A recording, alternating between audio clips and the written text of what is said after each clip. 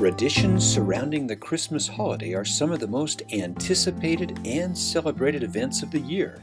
In this video, we'll take a closer look at 10 of our favorite Christmas traditions and where they might have come from. Fir trees were traditionally used to celebrate winter pagan, Roman, and Christian festivals for thousands of years. Homes were decorated with tree branches during the winter solstice to anticipate the coming spring and symbolize the victory of life over darkness. Many believed this protected them from evil spirits during the winter months. In the 16th century, German Christians brought trees into their homes, and many believed that Martin Luther was composing a sermon one night when he was awed by brilliant stars twinkling through evergreen trees. He recreated the scene for his family by adding lit candles on a tree he brought into his home.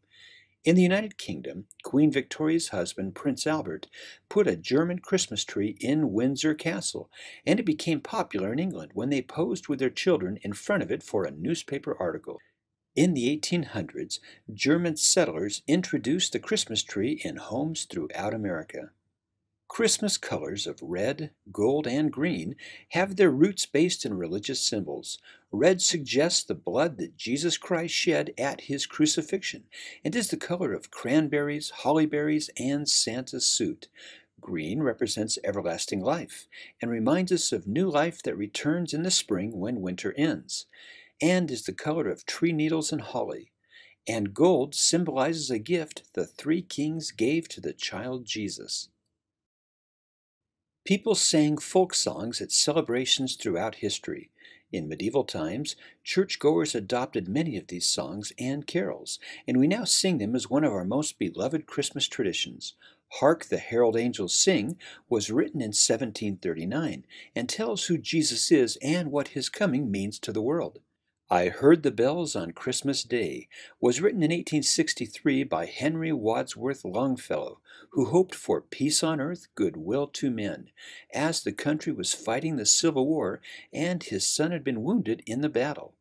And Do You Hear What I Hear was written in 1962 as a hymn for peace during the Cuban Missile Crisis, when the king asked people to pray for peace, people everywhere.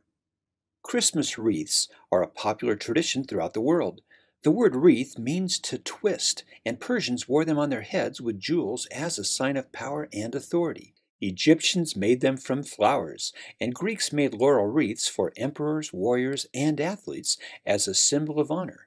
Germanic and Scandinavian people used them with lit candles in the pagan holiday of Yule, or midwinter, that marked the winter solstice and symbolized the returning of the sun, nature, and the promise of spring. Romans used holly wreaths as gifts and decorations during Saturnalia, a celebration of the god of agriculture in December. Christians in the 16th century during Yule used evergreens as a symbol of eternal life. Holly oak with its red berries and thorny leaves representing the thorn crown Jesus wore and drops of his blood, and ivy with its heart-shaped leaves that symbolized Jesus' birth. They held 4 candles that were lit during Advent, and sometimes had a white candle lit on Christmas Eve to symbolize the coming of the light of Christ. A wreath's circular shape symbolizes eternal life and God's unending love. Saint Nicholas was a 4th century Christian bishop who lived in Myrna, that is now modern-day Turkey. He wanted to help a poor family with 3 daughters that each needed a dowry before they could marry. He showed charity without hurting their pride when he threw gold coins down their chimney on Christmas Eve that fell into a stocking hanging in the fireplace to dry. Because of his generosity, he was made the patron saint for children and sailors when he died, and was given his own feast day on December 6th. Many people today put oranges in Christmas stockings to represent the gold coins. In Holland, his name evolved to Sinterklaas, and then to Santa Claus when Dutch settlers in America brought with them the tradition of leaving out wooden clogs to be filled with presents. Mistletoe was popular with the Druids for its ability to survive and stay green throughout the winter without roots. It was harvested during the winter solstice and used for medical purposes. Scandinavians associated mistletoe with the goddess of love, and Romans saw it as a symbol of peace, which led to our modern day tradition that a kiss under it brings a year of good luck and marriage for young maidens. Advent begins the Christmas season 4 Sundays before Christmas Day. Lutherans mark down the days until Christmas with chalk on their front doors. Advent calendars today begin on December 1st and count down 24 days to Christmas Eve.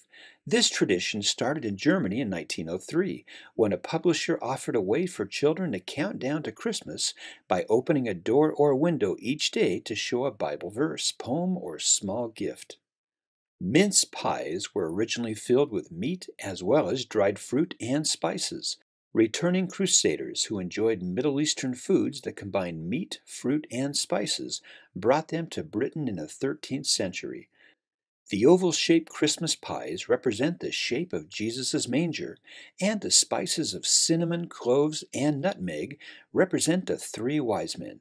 Modern traditions say a mince pie should be eaten on each of the 12 days of Christmas to bring 12 months of good luck.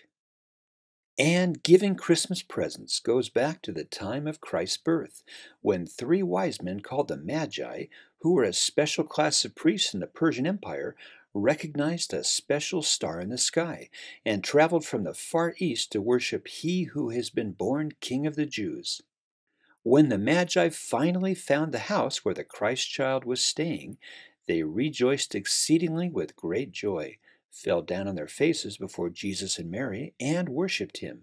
They gave 3 special gifts to Jesus: gold, that is a precious metal used for jewelry, ornaments, and currency throughout history; frankincense, that is an expensive fragrance or perfume made from tree sap in India, East Africa, and Arabia; and myrrh, which is a costly perfume made from rare thorn bushes in Arabia and Ethiopia. Ponderfun invites you to enjoy these and the many other Christmas traditions associated with this wonderful season, and we wish you a Merry Christmas and a Happy New Year.